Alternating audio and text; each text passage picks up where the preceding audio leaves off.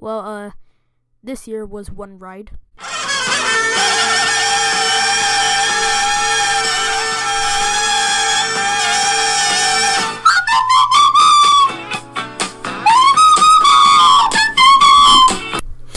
So to start the year off, we had Logan Paul at it, with the whole forest thing. Yup. Then came the January memes where people were asking where was the way and if they touched their spaghetti. And the whole Shane Dawson incident and that whole controversy ended very early with one video that Shane posted. And I'm a fan of Shane, and when I heard of this controversy, I was 100% knew that it was all nugget doo-doo. And talking about Shane and his TanaCon series, and yeah, TanaCon was a thing, and then his other documentary series with Jake Paul, and that was an 8-part series that altogether had over 150 million views, in his Graveyard series, which he hyped up for over 2 episodes, but I still liked it. And KSI and Logan Paul fight that happened in February, which I watched, and I voted for KSI because I hate Logan Paul with the core of my nugget. And Ninja Boy got nice and famous, and every single brand exploiting him for money. And the Infinity War movie came out, and literally nobody could keep spoilers from anybody.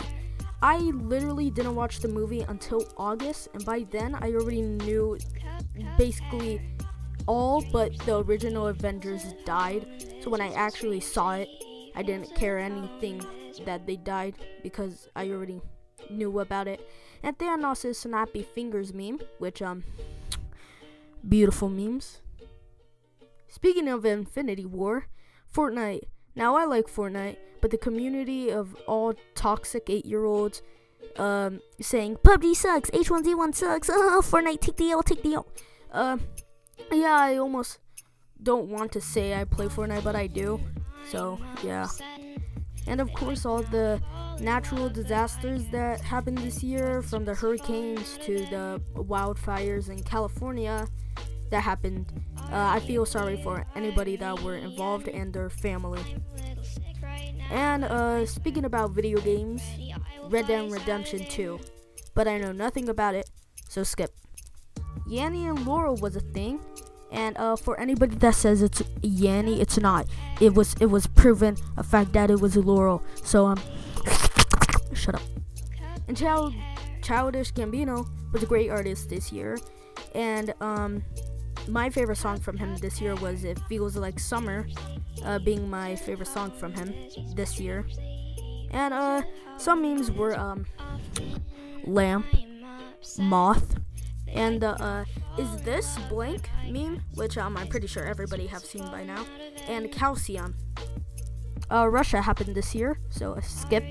Pokemon with the Let's Go games and Detective Pikachu movie, which I'm probably gonna watch, or probably not, so I don't really care. Sprite Cranberry.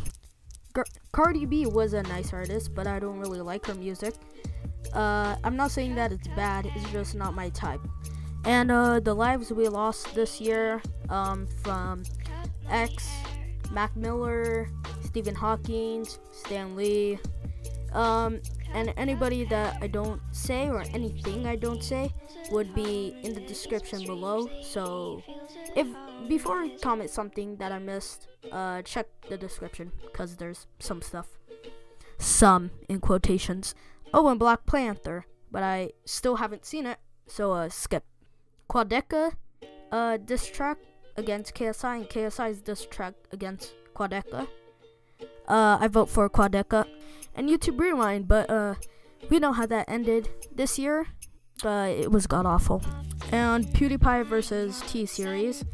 And I want PewDiePie to win, because I like him. I've been liking him for over like 3 years now. So yeah. And with PewDiePie being one of my favorite content creators this year, next to Shane.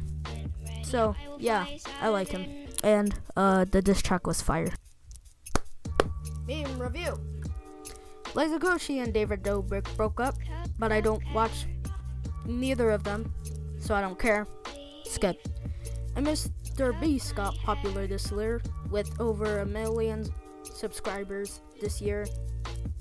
And I used to watch Mr. Beast before he got popular with his worst intro series, but he deleted all the videos except one.